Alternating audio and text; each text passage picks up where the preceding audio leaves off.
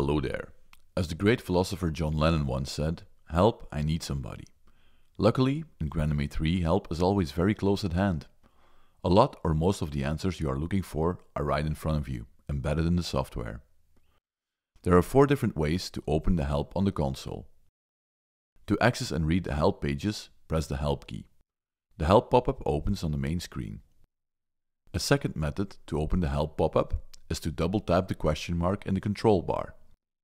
Or another way can be to open the Add Window dialog, tap the More tab, then tap Help. You can also save the help to a View button.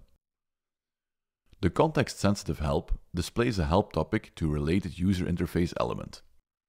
To open the context-sensitive help, press Help and tap the desired user interface element. Or tap question mark on the control bar and tap the user interface element. You will now see the related help topic to the item you have just tapped. Tap plus or minus to increase or decrease the size of the content displayed within the help window. To change the size of the content in a drop-down list, tap zoom factor. Tap left arrow to reverse through the history of previously viewed help topics. You can tap the right arrow to advance through the history of previously viewed help topics. The Topics tab in the help window displays the available topics in a tree structure. Single topics have a paper icon next to it. Multiple topics of the same category are sorted within a folder and are called subtopics. Tap the arrow to the left of any topic to show or hide any related subtopics. Tap the name of any topic to display its content in the main area of the window. Subtopics are also displayed in a bullet list at the end of the topic. Scrolling in a help topic can be done by using the 2-finger tap and swipe in X or Y direction, or by using the screen encoder.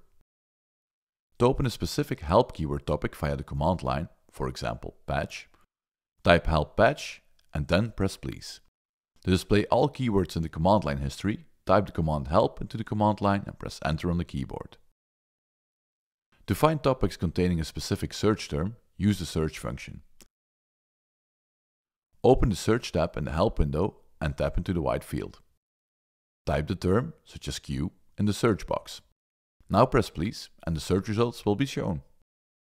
Every topic is explained in detail and there will be examples, hints, syntax and possible restrictions. Text in the help can be selected, for example to copy a command into the command line. The help system also offers micro videos to introduce the user to a specific feature or task in the software. The average video length is less than 1 minute. A topic can have several videos. Videos in the help are only visible when an internet connection is established. So remember, if you're looking for a helping hand, it's probably right in front of you. Happy programming!